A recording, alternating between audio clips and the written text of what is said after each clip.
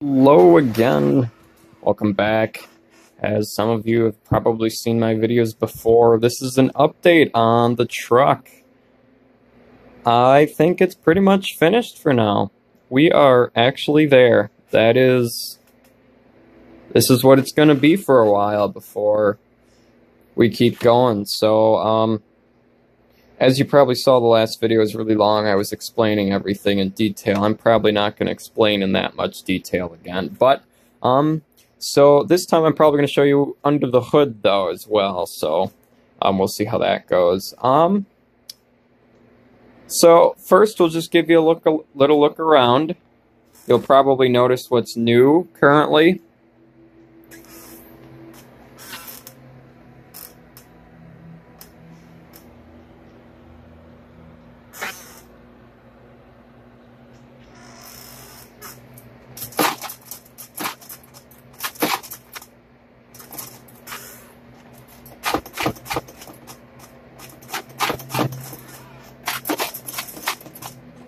Suspension, as you've seen in one of the previous videos.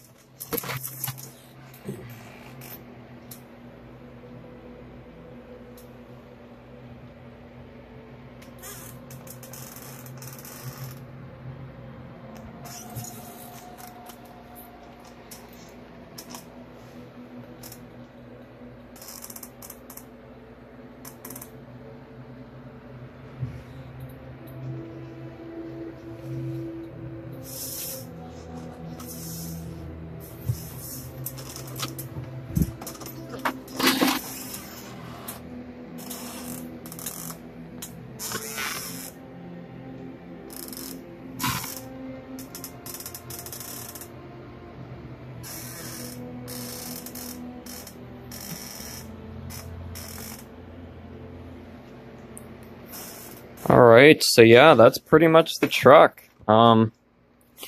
So, where I left you off, I had windshield wipers coming, I had a fuel tank filler unit or whatever coming, and I had front mud flaps coming, and as you can probably see, that all came in, so that's pretty much finished. Windshield wipers unfortunately didn't go exactly well, as you can see.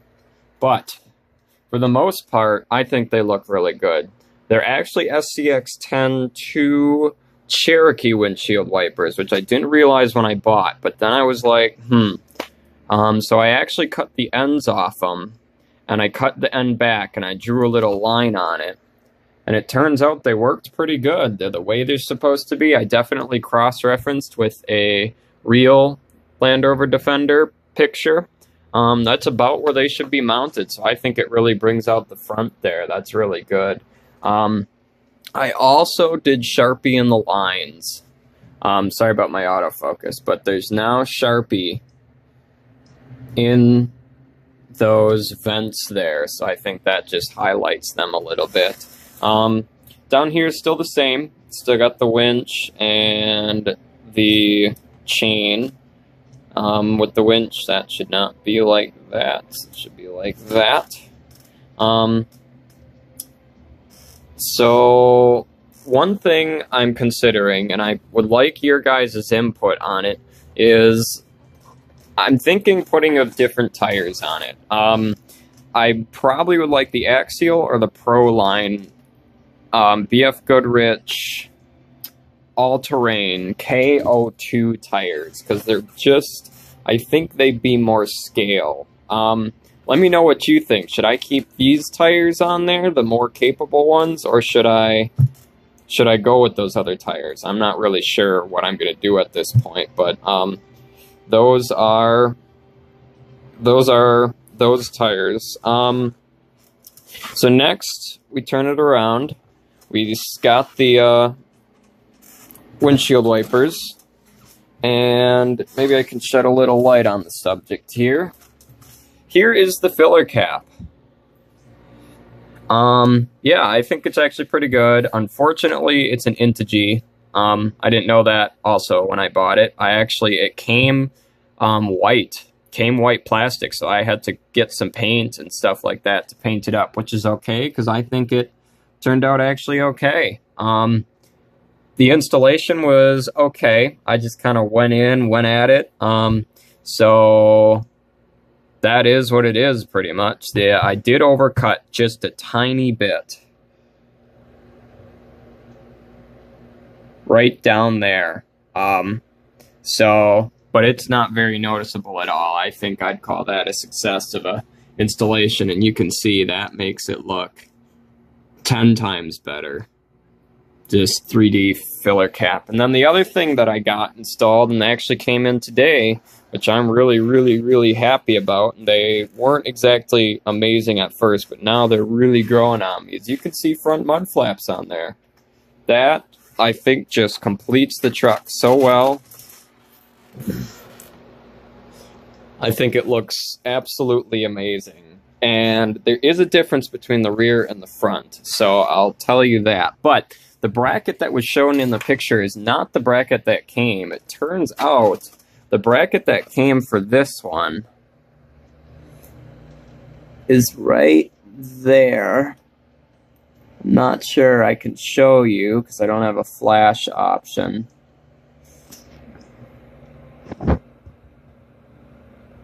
Right there. It's that thing. This thing. Not what was shown in the picture. So it turns out it's going to work, and it's going to work just fine. But with the mud flaps mounted on the back here, they were sitting too far away from the wheel for my taste. And I don't really care if they rub a little bit. That's okay. I wanted it to look good going straight. So I actually mounted it. Let's see if I can get in there. In the front.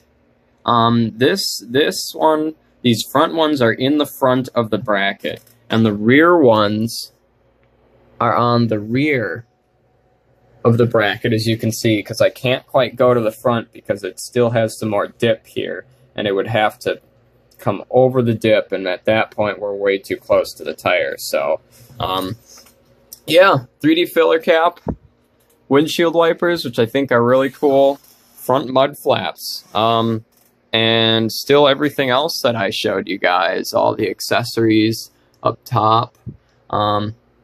So then there's something else. Here is the battery I'm running. Right now there's a 3-cell 2600 in there. It's partially charged, but this is the normal battery I'm going to run in this truck. I like this battery. It's a hard case, adds a little bit of weight. Truck is very heavy as it is. The Deepwoods do come with really soft foams. And the video doesn't portray it very well, but they are unbelievably soft. Now, a lot of you guys are probably going to argue with me, but I don't think I'm going to vent the tires. I like the air trapped in there. I like the seal that it provides. I don't need them any more squishy than they need to be. I don't see an uber need to vent the tires, so I don't think I'm going to do that. But beyond that, general overview, fire extinguisher, rope, bucket, chain with new snorkel glued on and screwed on right in the factory mounts. Sharpie lines all around. Those are all Sharpie, Sharpie, Sharpie, Sharpie. These front two things right there are Sharpie. That's a Sharpie point. There's another one there. Diamond plating, I think, turned out good. Really good, actually. So, turn it around. Still got this same thing. The stock tire is under here, so as you can hear it under there. I think that's kind of funny. Jack, spruced up. Chain, spruced up. Cans. You got the toe shackles, the blacked out trailer hitch. Oh, I just think that looks so good. So good. Turn it a little bit more. You can see the license plate there. The factory light kit is installed, and I will show you that this time. Tools. Got the door hinges, door handles. A little bit of a towing rope there. Front mud flap. And ladder stickers. So yeah, that's pretty much the whole truck. So the next thing I think I'm going to show you guys is here's the remote, here's the truck, here's the battery. Up here, cleaned up a little bit, as you can see, those are the leftover stickers. This is going to be my on-the-go toolkit, because I don't want to lug this with me.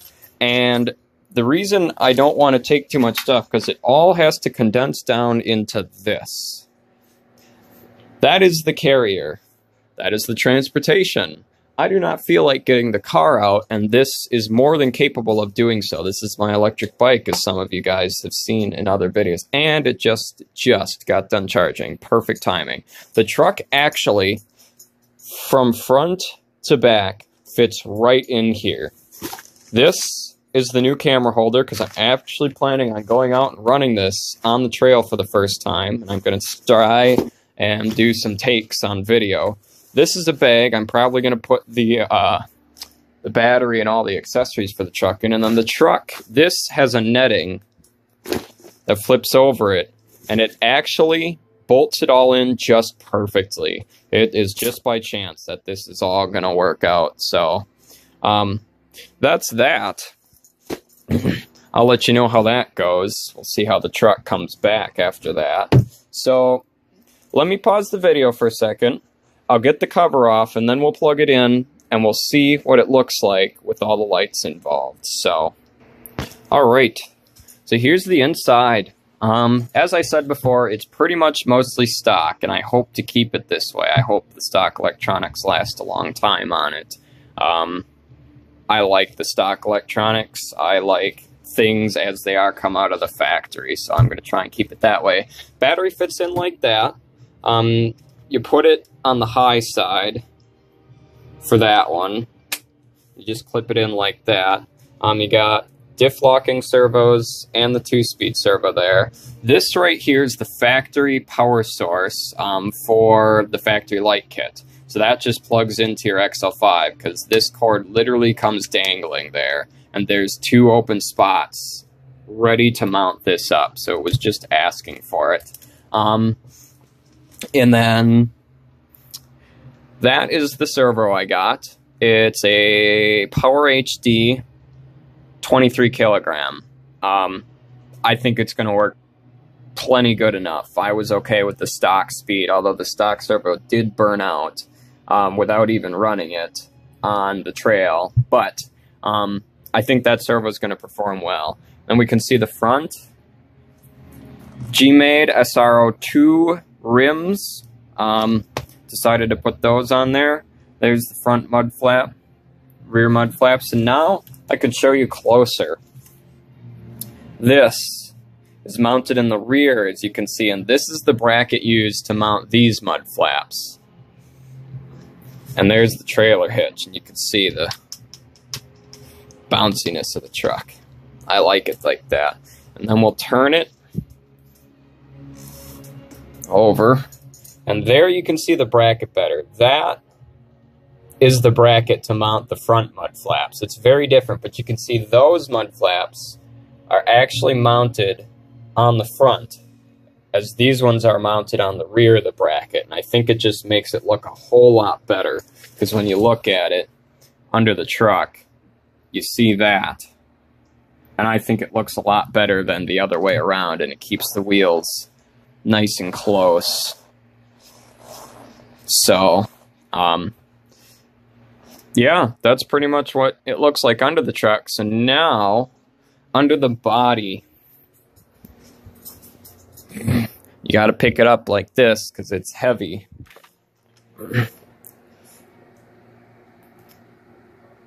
All wired up under there.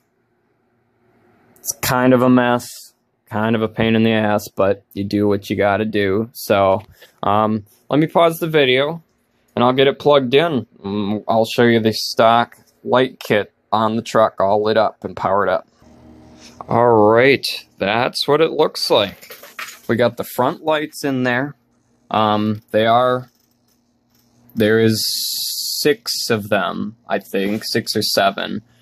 There's the front LED light bar. Now this has a switch on the back that brightens and dims it, and believe me, it looks much brighter and dimmer than it does in the video. It's pretty bright and dim, and I actually never run it on the bright setting. I always keep it on dim setting because it's more than good enough. And as you can see, factory rock lights under there, illuminating the ground for me, which is awesome. Turn the truck. I did wish it came with more lights, but it is what it is for the factory rock lights, and my servo does a lot of that.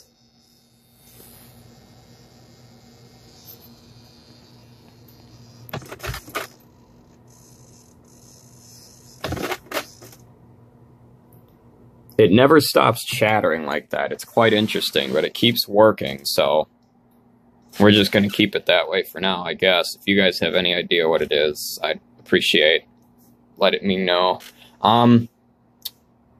Rear lights and full illumination,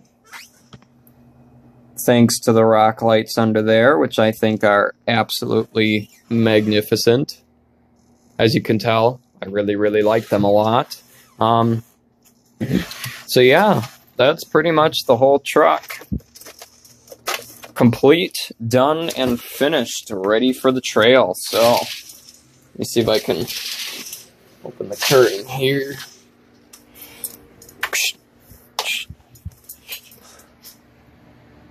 As you can see, there's kind of a flower shape in there. It's because they got 1, 2, 3, 4, 5, 6, 7 LEDs in there. And there's the front light bar. It gets brighter and dimmer. So, yeah, hope you enjoyed. Let me know what you want to see next. Let me know if you have any questions, and I will definitely try to answer them. Thanks for watching, and we'll see you on the trail.